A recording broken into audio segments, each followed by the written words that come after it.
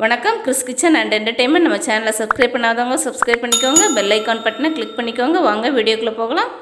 நம்ம சேனலில் இன்றைக்கி கேரளா ஸ்டைலில் பைனாப்பிள் மோர் குழம்பு எப்படி பண்ணலான்னு பார்க்கலாம். தேவையானது பார்த்துக்கலாம். ஒரு பைனாப்பிள் எடுத்து வச்சுருக்கேங்க. 1/2 டீஸ்பூன் அளவுக்கு மிளகாய்த்தூள், 1/2 டீஸ்பூன் அளவுக்கு ஜீரகம், 1/2 கப் அளவுக்கு தேங்காய், 1/2 டீஸ்பூன் அளவுக்கு மஞ்சள் தூள், 1 கப் அளவுக்கு தயிர், 3 பச்சை மிளகாய், 3 வத்தல் எடுத்திருக்கேன், கடுகு, தேங்காய் 2 டீஸ்பூன் அளவுக்கு எடுத்திருக்கேங்க. இப்போ நம்ம பைனாப்பிள் தோல் சீவிட்டு கட் பண்ணிக்கலாம். தோல் சீவி கட் பண்ணி எடுத்து வச்சுருக்கோங்க. தேங்காயை அரைச்சிக்கலாம். 1/2 டீஸ்பூன் அளவுள்ள சீரகத்தையும் போட்டுக்கலாம். ஒரே ஒரு பச்சை மிளகாய் போட்டுக்கலாம். இப்போ இதை நல்லா பேஸ்ட் மாதிரி அரைச்சி எடுத்துக்கலாம். இப்போ பைனாப்பிள் உள்ளே போட்டுக்கலாம். 5 சின்ன வெங்காயம் உரித்து போட்டுக்கலாம். 2 பச்சை மிளகாய் இந்தளவு கீரி போட்டுக்கலாம். எடுத்து வச்சுருக்க 1/2 டீஸ்பூன் அளவுக்குள்ள மஞ்சள் பொடி போட்டுக்கலாம். 1 டீஸ்பூன் மிளகாய்த்தூள் போட்டுக்கலாம். 1 கப் அளவுக்கு தண்ணி விட்டுக்கலாம். மீடியம் ஃப்ளேமில் அடுப்பு வச்சுக்கலாங்க. இப்போ தண்ணி வேக வைக்கிறதுக்கு கம்மியாக தான் விடணும். இந்த அளவுக்கு இருந்தால் போதும். இப்போ ஒரு 6 to 7 மினிட்ஸ் மூடி போட்டுக்கலாம். நல்லா வேகட்டும், வெயிட் பண்ணலாம். பைனாப்பிள் வேகிறதுக்குள்ளே நம்ம தயிரை நல்லா அடிச்சிடலாங்க. 1 கப் தயிரையும் உள்ள ஊற்றிக்கலாம்.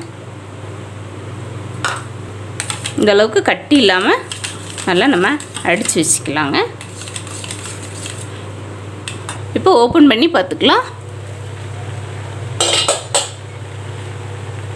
இந்த அளவுக்கு நல்லா வெந்துருச்சுங்க பைனாப்பிள். தேங்காய் பால் ஆட் பண்ணிக்கலாம்.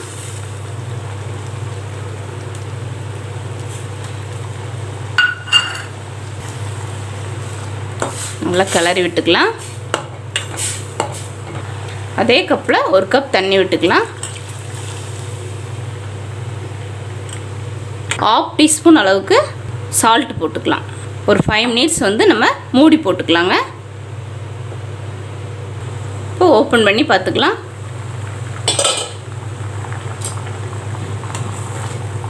நல்லா தேங்காயெல்லாம் வந்துருச்சுங்க. இப்போ தயிர் நம்ம ஆட் பண்ணிக்கலாம். தயிர் ஆட் பண்ணதும் நம்ம சிம்மில் வச்சுக்கலாம் அடுப்பை.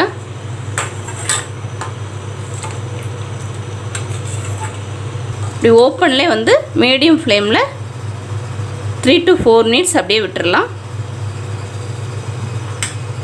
கொதிக்க விடக்கூடாது. கொதிக்கிற ஸ்டேஜில் ஆஃப் பண்ணிடணும். இப்போது இறக்கிக்கலாங்க. அதே அடுப்பில் ஒரு பேன் எடுத்து வச்சுக்கலாம். தேங்காய் எண்ணெய் விட்டுருக்கேங்க. ஒரு 2 டீஸ்பூன் அளவுக்கு. நீங்கள் எந்த எண்ணெய் வேணாலும் யூஸ் பண்ணிக்கோங்க. ஆனால் தேங்காய் எண்ணெய் விட்டிங்கன்னா இந்த குழம்புக்கு கொஞ்சம் மணமாக இருக்குங்க. கடுகு போட்டுக்கலாம். மிளகாய் போட்டுக்கலாம். வரமிளகா போடுறப்ப நமக்கு நல்ல குழம்பு மணமாக இருக்கும். அதனால் வரமிளகா லாஸ்ட்டாக சேர்த்துக்கலாம். இப்போ கருவேப்பிலை போட்டுக்கலாம்.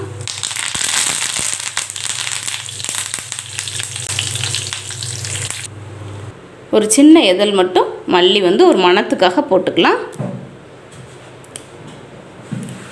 இப்போ சுவையான பைனாப்பிள் மோர் குழம்பு ரெடி ஆயிடுச்சுங்க. இதே மாதிரி நீங்களும் வீட்டில் செஞ்சு பார்த்துட்டு கமெண்ட் பண்ணுங்கள். பிடிச்சிருந்துச்சுன்னா லைக் பண்ணுங்கள், ஷேர் பண்ணுங்கள், சப்ஸ்கிரைப் பண்ணுங்கள். பெல் ஐக்கான் பட்டன் கிளிக் பண்ண மறந்துடாதீங்க. தேங்க்யூ.